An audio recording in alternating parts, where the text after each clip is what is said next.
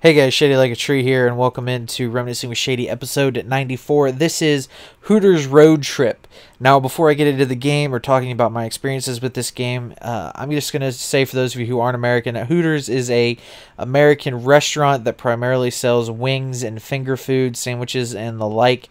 It is known for its busty waitresses who wear very low-cut and tight tank tops, as well as their very short and yellow skirts. If you search Google Hooters, you'll come up with the links. I'm not going to provide you with any of that fodder. You're on your own for that. This game is widely considered to be one of the worst games ever in all time.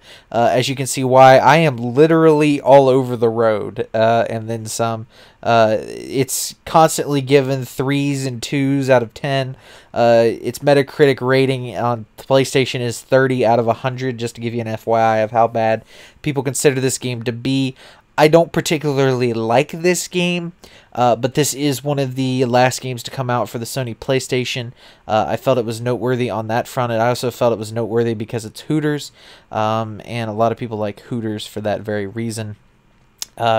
Basically, I saw this game on the shelf, and I'm like, hey, I wanted a racing game, and it's got Hooters, which that means it's got hot girls, so why not hot girls racing game? I was, I don't know, 13 or whatever at the time. I think this game is rated E for everyone. Oh, and by the way, it was developed by Hoplite Research, published by Ubisoft of all companies, not released on any other platform other than the original PlayStation. It was released March 25th, 2002.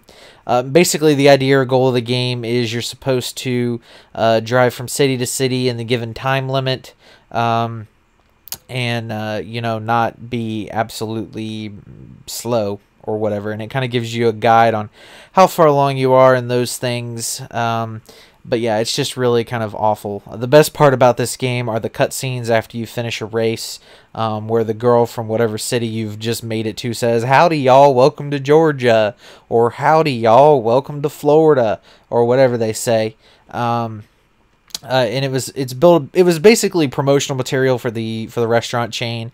I believe the restaurant chain might have sold it, although I can't find any sources on that. I do think I remember seeing my friends talk about going there and then buying this game and not ever liking it, and I never liked it, but it was 99 cents at the store, and I thought, hey, for one of the worst PlayStation games of all time, but something that's notable that I can talk about, I thought I might share this with you, even though it's just god-awful.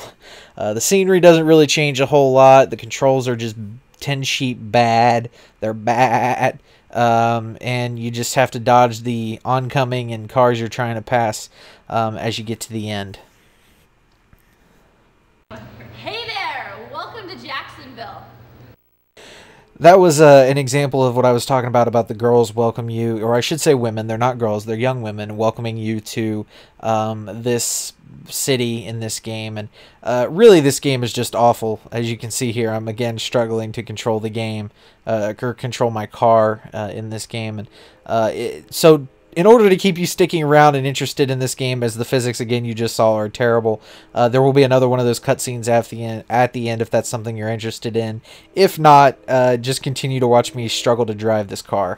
Really, there isn't a whole lot notable about this game other than, again, it's often listed as one of the worst games of all time. But there is a fun little story that my friends and I have from when a friend of mine first got this game. You know, little childish, you know, 13, 14-year-old us at the time, ooh, boobies or whatever. You know, this is really, you know, the internet had been kind of around, but not as, it wasn't high speed back then, and video and things like that weren't as easily accessible and as high quality as it is today in 2015. You know, we're talking 13, 14 years ago now. And he bought the game, and he's like, look, I got this game, and it's got boobies in it. And everyone was like, really? Wow.